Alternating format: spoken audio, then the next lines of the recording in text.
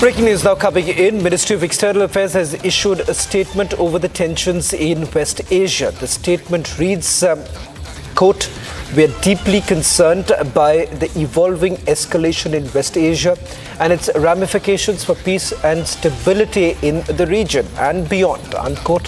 It further said that, I quote, "Our missions are in the region are in contact with the Indian community." Now, this comes after Israel, what they called was a retaliation, a revenge of the attack that was carried out by the Iranians, where 180 missiles were launched by Iran as a response to the assassination of Hezbollah chief Hassan Nasrallah. In fact, Israel has come on record to state that they have targeted military sites of Iran. Having said that, the damage assessment is not known. You've had the Iranians basically responding already by saying that this was a violation of their territorial sovereignty and also a violation of international standard protocols. Having said that, remember, India has now issued a statement being extremely cautious about the current situation, where they say that they're deeply concerned about the evolving escalation in West Asia.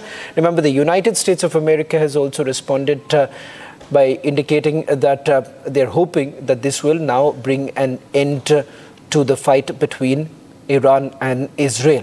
Having said that, they've also warned Iranians that if at all there is some sort of a retaliation, then they are going to openly back Israel and protect Israel. Now, that's the position that the United States of America has also taken.